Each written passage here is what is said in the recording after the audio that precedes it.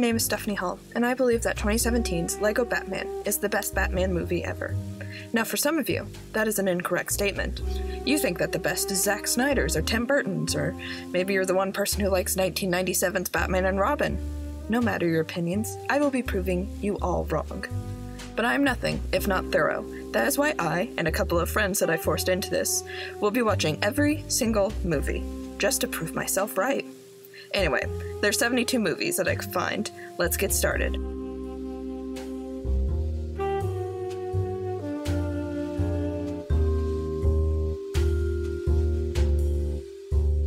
Welcome back to our podcast. Today we watched Batman, also known as Batman the Movie. It was released in 1966, and the movie was directed by Leslie H. Martinson. It was written by Lorenzo Semple Jr. and produced by William Dozier. The film stars Adam West, Burt Ward, Lee Merriweather, Cesar Romero, Burris Meredith, and Frank Gorshin. Our audience tonight is Baylah. Hello. Lillian. Hi. Quinn. Hello. And Orion. Hi. Well, so if Atticus, who is right now eating his food, so... He's actually moving his bowl to find more food. He's getting food from his secret stash that he keeps. But let's get started into, we'll go into a little background and give our opinions on the movie that we just watched. So basically, the plot of it, I'm going to be honest, I don't know what the plot is. It's basically... So basically in the movie, four infamous Gotham villains, the Joker, the Riddler, the Penguin, and Catwoman, all join forces together to kidnap this one man off of a boat, then vaporize 9 world leaders. They stole the guy because he had a famous new invention that he wanted to show off. Which I think was the dehydrate. They then steal this invention. They then dehydrate 9 famous world leaders from all over the world, and then I guess are trying to ransom them off. And it's up to Batman and Robin to stop them. They're all roommates. Yeah, they are. This movie's like a good hour and 45 minutes, and I did not know where it was going half the time. It is an hour and 45 minutes, and you know it. Because you are sitting there thinking, and not a bad way, like I want it to end. It's more of a, how is this still going on? So much, I enjoyed every second of it. It was great. I loved it. The dehydration plot took, surprisingly very little, time. Most of it was, Catwoman in her disguise as a Russian reporter trying to seduce Bruce Wayne. Bruce Wayne. Also, the use for the dehumidifier was to make instant whiskey, which makes no sense. Yeah, I don't get. I'm gonna be there's. That's really funny. Who wants dry dehumidified whiskey? College students. Wait, I think it's to evaporate all the water so you can. But it turns it into dust. So that you can just get drunk faster. Alcohol left. So, okay, question. Does this mean that they are just dehydrating whiskey so they can just snort it up like cocaine? Or maybe it's for, you know how, for, astronaut ice cream, it's, all the food is just dehydrated? For all our alcoholic astronauts! Would there be anything left after it was dehydrated? Bring me my dehydrated whiskey so I can snort it. You have to essentially put water, so I guess it's whiskey on the go. Oh, it's like powdered milk. Rehydrated. I will like to say it. So this movie came out. The film hit theaters 2 months after the last episode of the first season of the theaters. Oh yeah. Oh yeah, it was in theaters. It includes most of the original TV cast, with the exception of Catwoman. With the Batman 1960s the TV show and movie. There were 3 different women that played Catwoman. I will point out. So. The 3 women that I've played. So in this movie, it was Lee Merriweather, and then in the first 2 seasons of the Batman TV show, it was Julie Newmar, and in season 3, it was Eartha Kitt as Catwoman. So 3 different women have played Catwoman. Did we get a word count on how many times I said bat? Well, I did go onto Twitter. And I did live tweet some of our favorite theories of different bat words. Every single Every single gosh darn object has bat in front of it. Yeah. They have a multitude of different aquatic animal bat repellent. And also, there were so many dead aquatic animals. There were a lot of dead animals. Because the penguin kept shoving TNT into different aquatic animals to blow up Batman. And then a porpoise sacrificed itself off camera to save Batman and Robin from a torpedo.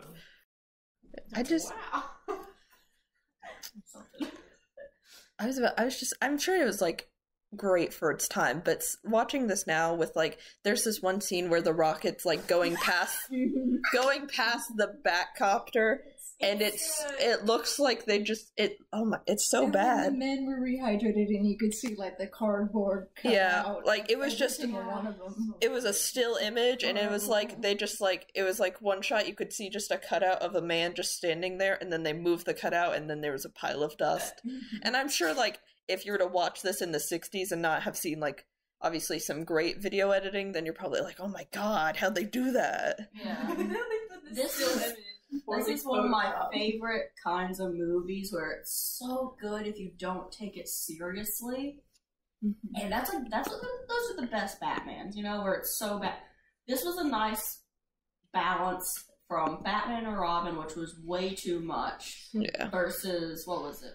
Batman versus Mr. Freeze, which was last week. It was Sub-Zero. Sub-Zero, yes, Batman Sub-Zero, which did not have nearly enough going on.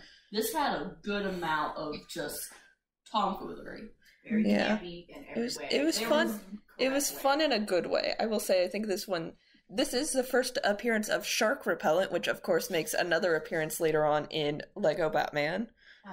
There was also barracuda repellent, whale repellent. No, not the whale. And there were two others. How often do you have to run into aquatic creatures to need that much repellent? Also, it's shark. What was it? Bat spray shark repellent is like the full name of it. It is a 4-part name.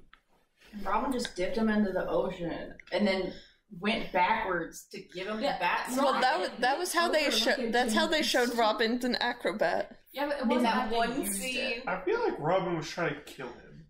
Like just trying to like spray his eyes. I mean, like, where else is Bruce Wayne's inheritance gonna go? Alfred. The rest of his family? No, not Alfred. Alfred doesn't want that. You know what he wants. Do you think there's a bat repellent? There's bound to be. No, I don't. Maybe that was one of them that we didn't read. I mean, he has a bat villain inside of the comics. Yeah, there's Man Bat. Alright, we need to talk more about Man Bat. I love Man Bat. The movie.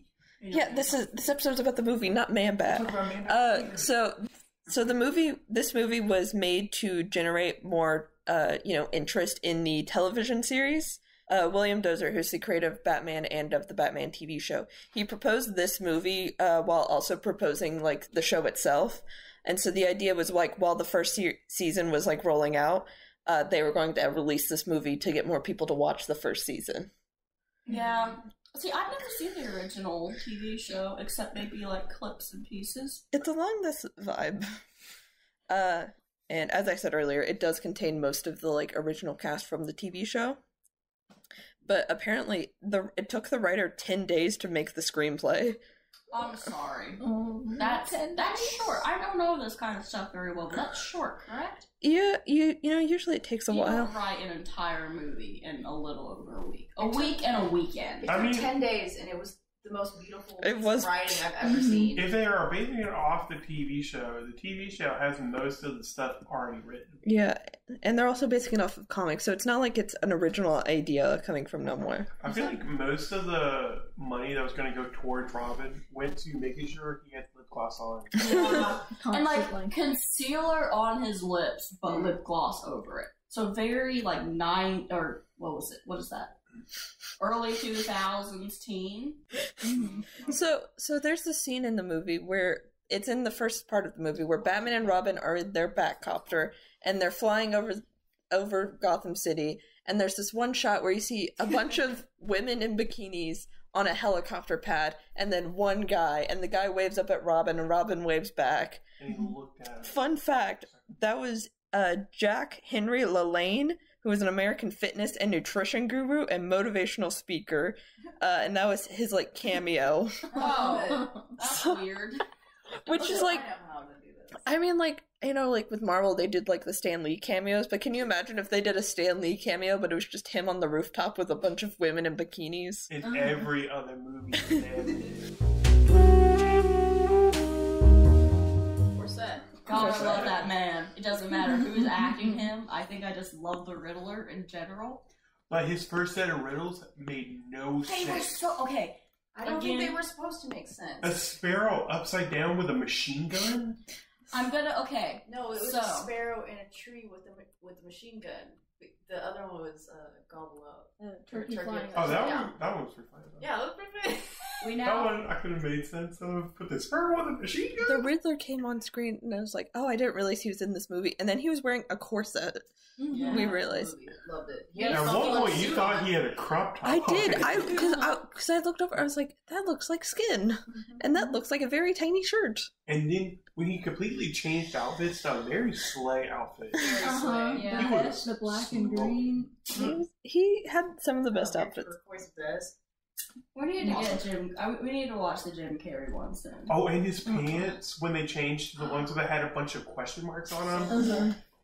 Uh-huh. Speaking of, like, I was thinking of, like, that literally everything in this movie is labeled. Mhm. And, like, there's, like, And usually has a question mark, Yeah. like right beside it. They Yeah. all have separate shelves. Yeah. And, like the Riddler says riddles, and the Penguin has like Penguin fish food. on it. Yeah, Uh-huh. penguin food and fish. And then the Joker's just says jokes. yeah, it's where it gets and all the his Catwoman jokes. doesn't have one. No, she has a cat food box. An automatic cat food feeder. We need to talk about the cat. We do need to talk There about was- that cat. So, cute. Throughout the movie, Catwoman has this adorable little black cat that she, like, carries around and just keeps in there. That everybody's afraid of. The cat's name is Hecate. Yeah. Yes. The poor cat is traumatized Yeah, throughout the you could entire tell. film. Like, he had So just, like, this scary. wide-eyed look of just, like, what the heck's going on? And then- around. And then at the end, so Catwoman throws the cat onto Batman, and Batman catches the cat, proceeds to fight, with the, and then he just, like, puts the cat into, like, a lifeboat, and then says, what does he say? Something about, like, float Bon on. voyage, pussy. Bon voyage, pussy. And, like, I get the, like, realism, but it's also, it's funny that there's a real cat that's, like, being used throughout, and then the shark at the beginning that, like, bites Batman. They didn't obviously have rubber. CGI. Yeah. What were the other options? Stuffed When the cat? shark was pissing. Oh my god. Yeah. Because there was a rubber shark, and it had, like, a hole, I guess, in it. Yeah. And they just, waterlogged. yeah, and there's just, Robin or Batman's just smacking the shark, trying to make it get And off. it wasn't of him. very hard. It's just like, ugh, get off me. And when they were done and it ragdolled into the ocean and blew up, and we were all like, what? We all just thought it was like a big splash, and then they're like, can't believe he blew up a shark. We were like, they blew up a shark? You're like, I they're, can't believe that. and then they were like, was trying to kill itself. and then they were like, I can't believe this shark was had like TNT shoved inside of it, and we're like, what? And then It happened 2 more explained, times. they explained why there was a shark later on at the buoy, that they found the super powered glass illusion maker thing. Yeah. They're like, there's a shark cage under here, which makes no sense. Yeah. That's crazy. How that happened? They love making sense of everything, but it just doesn't make sense. The way they come to conclusions is wild. Wildly, it's like, This whole movie's like an inside joke that we don't know about. like And there's probably never will get. there's parts where it's like they figure out stuff that you would have to literally be watching the movie to understand. Mhm. Like, they're like, I know the answer to this riddle. Obviously, it's a banana pin. It's like, how the hell do you get that? The riddles for anyone that was wondering was, what does a turkey do when he flies upside down, and what weighs 6 ounces, sits in a tree, and is very dangerous? Yeah, the first one is like he gobbles down. Yeah, he Gobbles gobbles up. up, and then It's hilarious. the second good. one is a sparrow with a machine gun.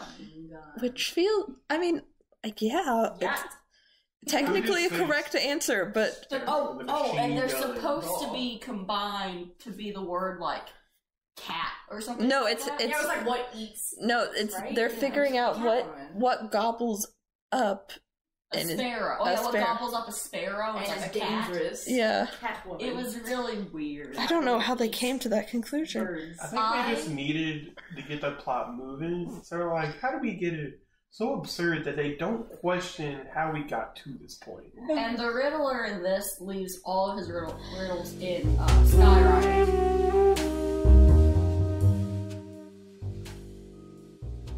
So Let's talk about the ending. Because I'm thinking about it. So in the movie, these like 9 government officials from all over the world, which I was actually very surprised that the one that was meant to be from Japan was actually a Japanese person and not a white person in yellowface. Especially in awesome. the 60s. Yeah. They did not use blackface. Yeah, it was, yeah, like they had actual like people of color. I was like, oh wow. But then, so the villains like dehydrate them and they're turned into dust, and then Batman has the dust in all of these little jars, and then it gets knocked over, the dust gets mixed up, and so the ending is like this 5 minutes of this very intense moment of them trying to sort the dust using one of their bat machines. They wear, like, little white dresses. Yeah. Yeah. Trying to But sort the... they keep their capes on, and they keep their utility belts over the dresses. Also, Yes.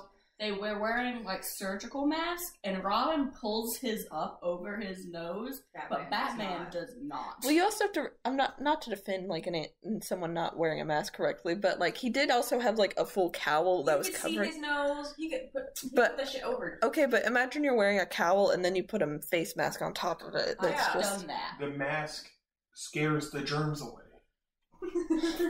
They can't mess with the Pink Batman is Crusader. a conservative, confirmed in this movie. However, I still love him.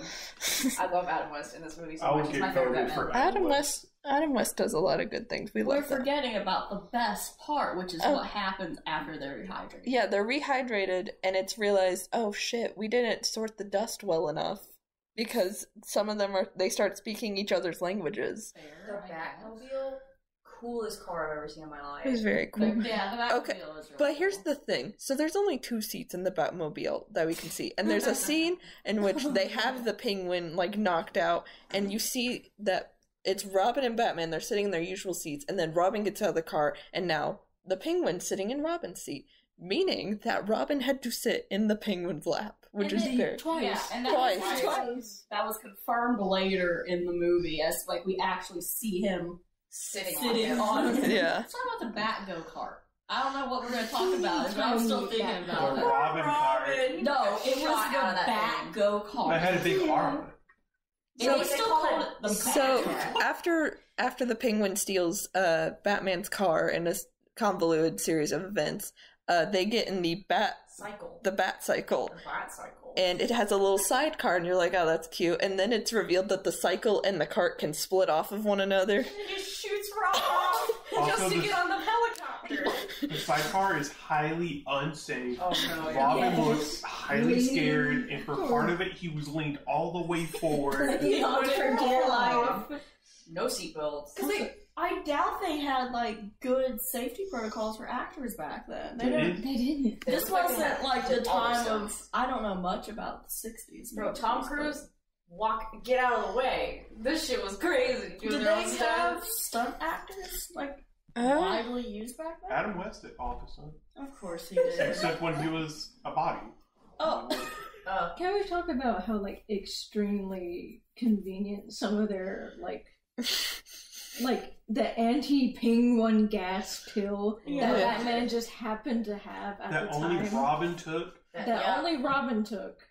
Without question. This brings me into what my theory is, which is all of these villains don't come up with new things. It's much kind of like a trial and error for Batman and Robin. Like, oh, we got spoofed, and now we have to come up with something to combat this again. I'd like to talk about how they run.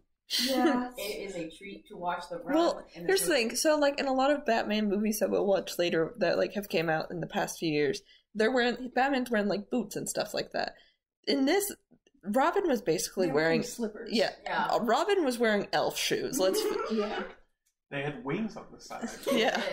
So, like, those shoes aren't have any grip. Yeah. And also, like, I imagine it was probably, they had to make sure the shoes stayed on.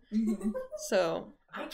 You can't tell me that when you throw your hands up when you're running, that has anything to do with your when he was That's the running choice. with the Yeah, I don't have any. The bomb scene is the most iconic scene I think ever. Oh, the bombs. 'Cause Yeah. why was there so many nuns? Why was there so many women with babies? And why were there so many bands that only played? And couples in boats. It reminds me of older comedy, you know, like. Well, it is It's old. 66. No, I mean like pre Slapstick the comedy. 60s, like 20s and 30s. Simon Well, Says stupid He was stuff. like, some days you just can't get rid of a bomb. Yeah.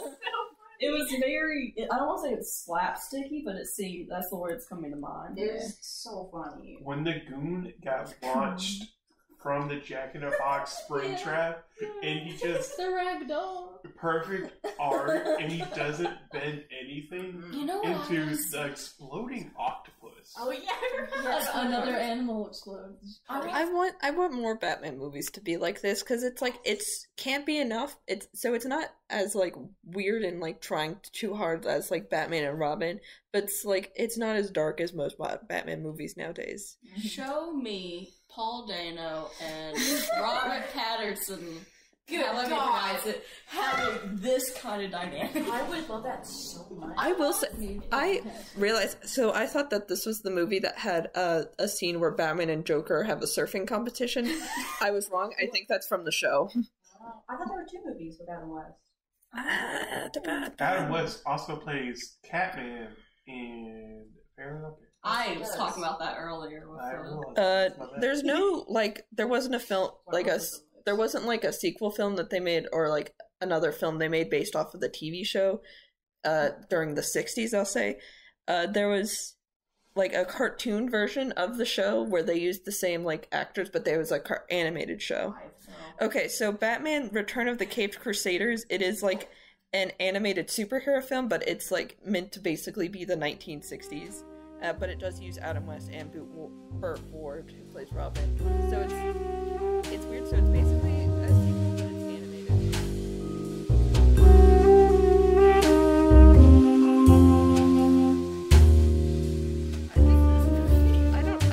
I think the point of this movie was talking about like the Cold War, because Catwoman does play like a Russian. Cold War. A Russian with a really long name. Yeah. Yeah, Yeah, you I don't really like remember the what it Russian was. It was lady. Kit Kat. And he's like, That's we not should cool for form me to together. say. And then they like dream fucked. Also, Yeah. she Yeah, keeps what was that about? also she keeps calling him Comrade, which I feels Yeah. weird. That's well, it's weird now, kind of but a it was nickname. that was normal in the 60s, or what? What they perceived as Russians. Yeah. I That's think what we we need to thought talk Russia about was the like. dream fucking more. Yeah, I think we need to like address that. Yeah, That they were was just weird like they were in like a little like horse and buggy, and like they had their heads next to each other, and she was like, "I'm dreaming about like the people on the steps completing their missions," and I'm like, "Okay, in Moscow." And then she was telling him to go slower because he said he was almost there. And I was just like, it really Did the weirded me directors know out. what they were doing Absolutely. during that entire? Absolutely. And And the when makeup, they kissed, why She did they only- look like that? she kept putting her lips on his chin, And Nowhere his near mouth was his just lips. kind of like open the whole time. which Did not look reinforces like my point. He is a gay man. he did not look like he enjoyed the No. kid. Like it looked like he was being scared most of And the then we time. got dogpiled by a bunch of men. He was Pure very ecstasy. happy. I will say, whenever it looked very much like there's this like one SNL skit where it's like meant to be like gay man and a like lesbian. They're like both pretending to be like straight, and they're like, "I love my husband," and then they kiss, and it's like that's what they looked like I thought essentially. that was a TikTok sketch. No. It's SNL. That's even funnier. Okay. Speaking of sailors, they say yo ho a lot. They and I say really yo-ho. like it. Just like to respond to like, "Oh hey, do this thing, yo ho." We're gonna start doing that. Also, when they do something really good, they're also like yo ho. Yo ho ho. And I think on that note, we're going to end the podcast here. Yeah, thank you so much for listening to this week's episode. Next week, catch us in 2 weeks where we will we will watch another Batman movie and talk about it. Check us out on Instagram at The Best Batman. Check us out on Twitter at, it's basically our initials. Yeah, it's LBITBBAHW, all capital letters. I can't wait for no one to find that. It's if you can't find it, we're disappointed in you. You just have to type in The Best Batman on Twitter and you'll find it. Anyway, thank you so much for listening. I'm Stephanie. This is Baylah Close. I'm Lillian. I'm Quinn. I'm Orion. And we will see you next time. Thank you for listening to Lego Batman is the Best Batman, and here's why. Editing is done by Stephanie Hall. Featured music is Shady Business by David Renda. Sound effects are from Pixabay. To listen to more episodes, you may check us out on Spotify.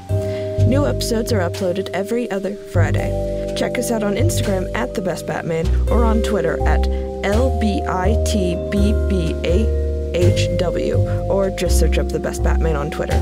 For more information, you can check us out online at smhall02.wixsite.com/thebestbatmanpodcast. Thank you so much for listening, and we'll see you next time.